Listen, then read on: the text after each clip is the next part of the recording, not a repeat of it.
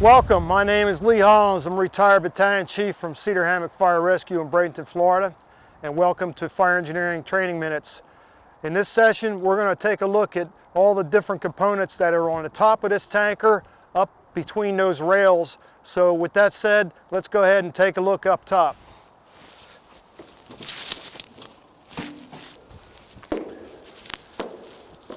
Here we are at the top of an MC 406 tanker trailer, and what you're looking at here are the valving and the dome lids. And as you can see, there's one per compartment. This is a 4-compartment tanker trailer. So the largest compartment is going to be at the front or at the rear, because this is over the axles, and at the front it'll be over the axles of the truck that's pulling this. So the larger compartments will be at the front and the rear.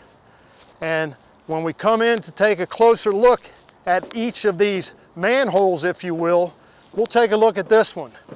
There are several components within this small manhole. One is going to be the dome lid right here. So this dome lid provides an opening of about 12 inches is all. And in an overturned situation, this is typically going to be leaking. So there are dome clamps that hazmat teams use to secure this back in place with that gasket when you have a leaking dome lid. So within this component, you have this dome lid. You also have a pressure reducing device, which will automatically reduce pressure within the gasoline tanker on its own. Nothing we need to really worry about. The other components of this system here, this is the vapor valve. So this is operated by air pressure, pneumatic pressure. And whenever the side compartment where the valves are is opened, it automatically opens all these vapor valves, which, as you can see, this is connected to this rail. So this rail is hollow, and this is part of the vapor recovery system.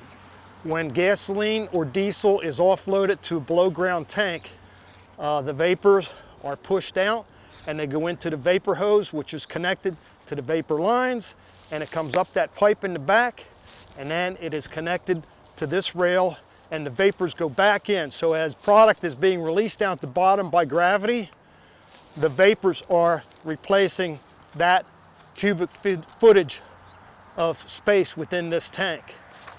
The other component here is this is the scully. What this is a system to prevent overfilling of this tank at the terminal. These tankers are typically filled from the bottom. And with that said, there's a plug at the terminal that plugs into the side of this tanker, and it's connected to this scully. The scully has a little sensor down in this compartment, and if the liquid, as it's filling, if it hits that sensor, it shuts the rack down at the terminal so that this tanker cannot be overfilled and cause you problems with the spill there at the terminal. The other thing I want to point out with this whole system up here is that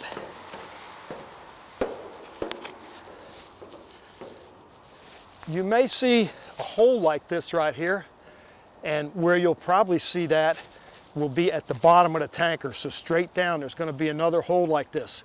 What this is these compartments are separated by bulkheads, so a solid piece. This is a double bulkhead. So if a bulkhead gets a crack in it from old age, transport, whatever, that will allow product to go between the bulkheads and leak out the bottom hole. And as absurd as that may sound, that tells the operator, you have a bulkhead that is cracked and that product is leaking out this bottom hole.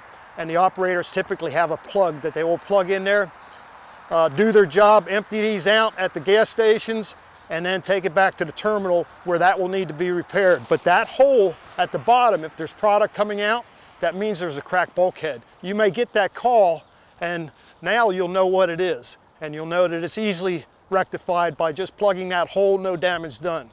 So with that said, we'll wrap this segment up. I'm Leigh Hollins. Thank you for watching Fire Engineering Training Minutes.